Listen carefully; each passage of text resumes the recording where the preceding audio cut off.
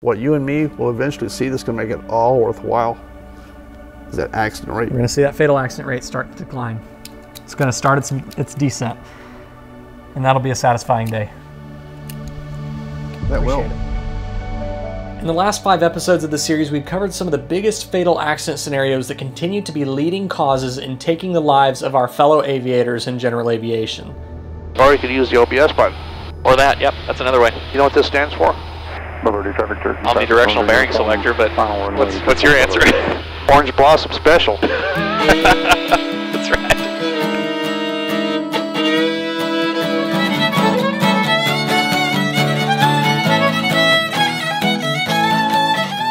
My 4 days spent with Dan and Brenda were eye-opening for me because it taught me a ton, not only about AQP Grassroots and how I operate as a CFI, but also how Dan the man himself operates. Though that last part remains a mystery to this day, as I witnessed firsthand fiddle players and crazy dinner scenes kind of seem to just happen.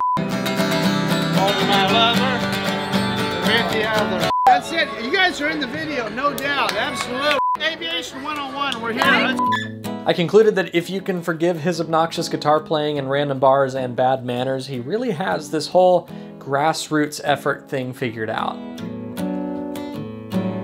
So we've seen different parts of this AQP flight review in depth, but in this video we're going to zoom out and look at the big picture. I'm going to walk you through how I would conduct one of these AQP flight reviews from start to finish. If you're a pilot, share this video with your instructor and ask for this type of material on your next flight review. If you're an instructor, introduce this material to your pilots and students. Throughout this entire video, I'll be referring to the AQP supplement document that's available on aviation101.com. It lays out the format for all the questions about each topic, an outline of all these fatal accident scenarios, and even an in-depth explanation of each scenario completed with a solution to the problems, sample accident reports, and video links. It's all in that document. To go along with that supplement document is the AQP flight review checklist in the form of a 50-sheet notepad. Head over to the e-store and grab some of those, download that AQP PDF as well, and you're all set. Let's dive into it. The basic minimum requirements for a flight review as laid out in 14 CFR 6156 calls for 1 hour flight instruction and 1 hour ground instruction. That includes a review of general operating rules of Part 91. The AQP flight review works best with an hour-long briefing before the flight where we discuss the scenarios applicable to the pilot, but ideally plenty of time should be allocated to the briefing. This is all new material and there are going to be questions. Give at least an hour of flight instruction in the airplane, practice those scenarios, and then a short debrief session after the flight to talk about what we did and how to continue practicing this stuff going forward. A solid AQP flight review is ideally an extensive full day with 2 briefings and 2 flights. How's it going?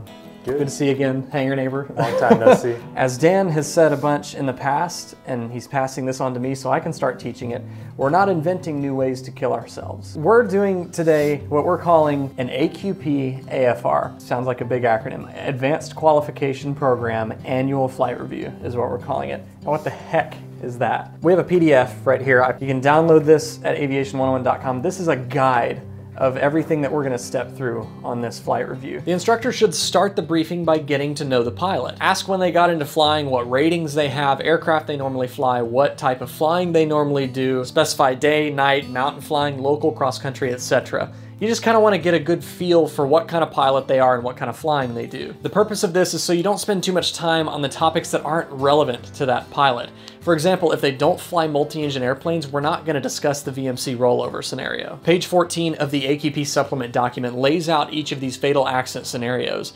The left column contains all the scenarios that are classified as CFIT, or controlled flight into terrain.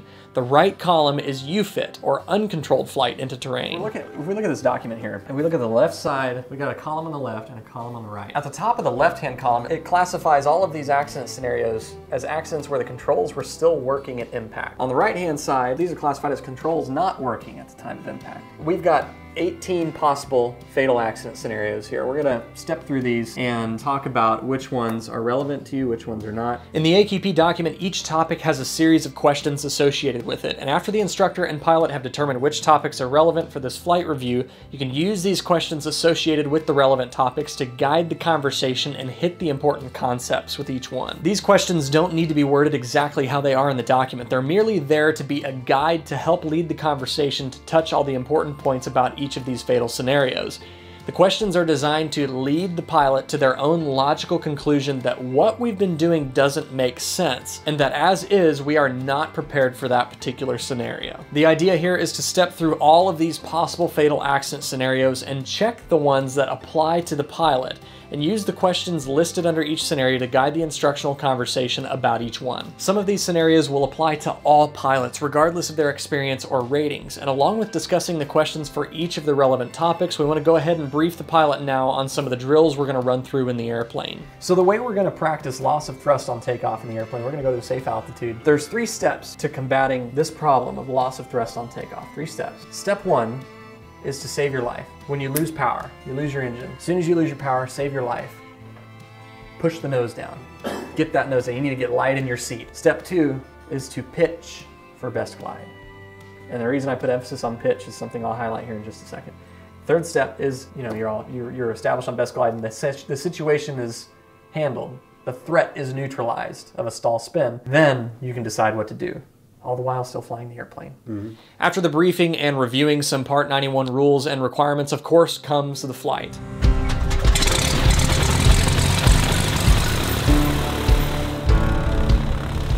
The previous parts of this series dove into the details about how we can execute and practice a lot of the scenarios on the AQP flight review. To see the full-length uninterrupted flight videos, which are well over an hour long each, you can join up at Cockpit Club and see them under the exclusive content if you're interested. Like I said, those are the raw, uncut versions of these flight reviews with these pilots, so if you're interested in sitting through those, that's where they'll be. In the AQP document, there's a sample flight profile for the flight portion of one of these flight reviews. Think of it like a checklist. I personally am a sucker for a good checklist that will keep things organized, so we turned this flight profile into a checklist notepad. It comes in sheets of 50 that fit right onto a kneeboard, and as a flight instructor, I think this really keeps my thoughts organized without a loose piece of paper that I have to hold on to. You can grab these notepads for yourself at aviation101.com/store. First, I gave the pilots a rejected takeoff. My fuel flow is low, my RPMs are low, abort. Then after departure, I told them to get on the gauges to simulate IMC after takeoff, and I threw a distraction at them to try and get them spatially disoriented. I think my pin rolled under the fire extinguisher. Can you grab that for me?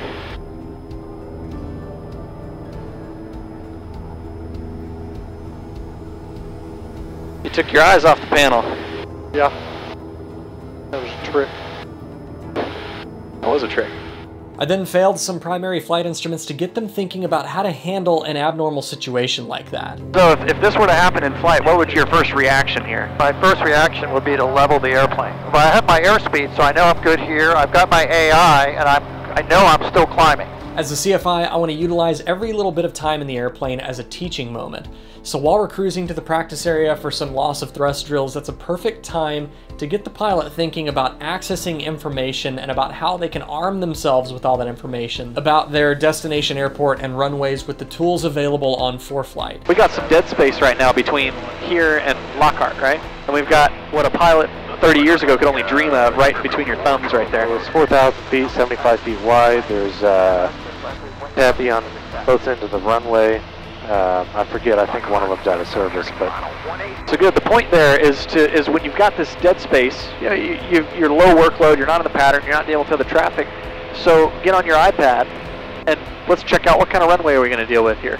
Out in the practice area, we were pitching the airplane up for a departure climb and simulating power loss to demonstrate to the pilot just how quickly you need to push the nose down in order to save your life in a loss of thrust on takeoff situation. All right, we're going to lose the engine, we're going to push, unload that wing. Now we're going to ease the nose back up to about -3 degrees, somewhere right in there. Hey, you lost your power. Lie in your seat, lie in your seat. Save your life. Get that airspeed back up, and then pitch for a best glide. Very graceful, perfect. On the way back, we once again filled the cruise time with some conversations about traffic and terrain, using the information and tools we have right there in the cockpit. Coming back into San Marcos, I'd purposely have the pilot overshoot their final approach turn to demonstrate where the fatal loss of speed awareness usually happens. Let's go and turn final. All right, now. All right, whoop, overshot. I'm still watching my airspeed. All right. This is where people can really kill themselves, right? Left, put that left rudder in, left cross control stall. We wouldn't be doing all this effort if we weren't crashing airplanes at this exact point where you are right now. This is where they're falling out of the sky. Right here is where they add back pressure. Getting down toward the runway, a go-around is yet another scenario that can become fatal in a hurry if the pilot messes it up. Let's go around. Let's go around. Okay, positive rate of climb. First notch of flaps comes up. A good topic to end the flight on is practicing what we briefed about the 4 items that define a stabilized approach, and apply those to demonstrate a stabilized approach to a full stop landing. And now you can get the airplane set up into your stabilized approach. Toward approach, clear to land, runway 130, 18 Delta. All of that right there was consistently just over an hour in the airplane.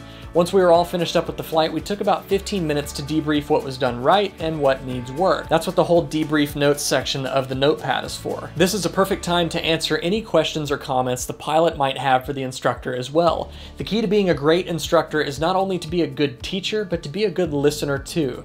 Take your time to answer questions and be open to taking feedback as well. That's always an opportunity I like to take to improve myself as a person and as a flight instructor. In part 1, we introduced Dan Grider, our pilots, and the overarching reason as to why we're doing this whole AQP grassroots movement. Part 2 was all about rejected takeoffs. Part 3 covered spatial disorientation, IMC after takeoff, and mishandled abnormal situations in the cockpit. Part 4 addressed fatal loss of thrust on takeoff and loss of speed awareness accidents. And Part 5 addressed terrain avoidance, loss of primary flight instruments, and autopilot failures. That's a lot of information to digest, so I wanted this video, Part 6, to zoom out and look at the structure of one of these grassroots AQP flight reviews from start to finish. This AQP AFR is not the graduation. This is the start of your education. Today is just an introduction of what the task is. Yep. So it by no stretch of the means does this mean that everything is totally done. This is just an eye-opening thing for you to think about. Now we're going to go back to the debrief table. We're going to look at some of the stuff, the notes I made, the pictures that I took, and we're going to talk about ways to make you even better. Remember, just because the FAA only requires a flight review every 24 calendar months doesn't mean you have to wait that long for your next one. Do them every 6 months. That's my recommendation. Your life and your passengers' lives depend on this stuff. Don't just do the bare minimum. Step it up. Log your voluntary efforts with this type of training on the page in the back of your PDF and include it with your insurance renewal. It can't hurt your premium. I don't know who's learned more out of this exercise, the students or Josh. I've learned a lot.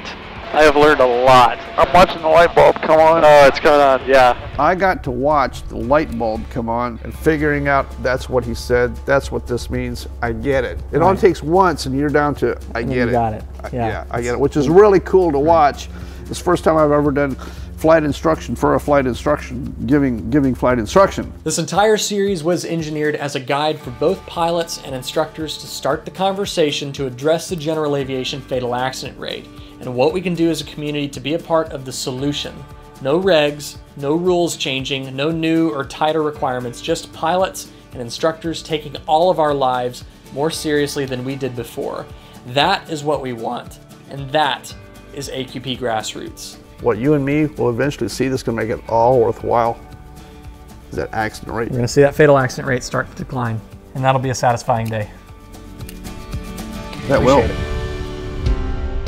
Please share this video and series everywhere you can. We want to get the word out about this grassroots movement to save lives, and that starts right here with you. So please share this with every pilot you know. I encourage you to go download the AQP supplement document if you haven't yet, and go grab some of those AQP flight review checklists on the Aviation 101 e-store. Adopt this training concept and revisit it every 6 months to make sure that you're ready for that fatal scenario that's going to surprise you when you least expect it.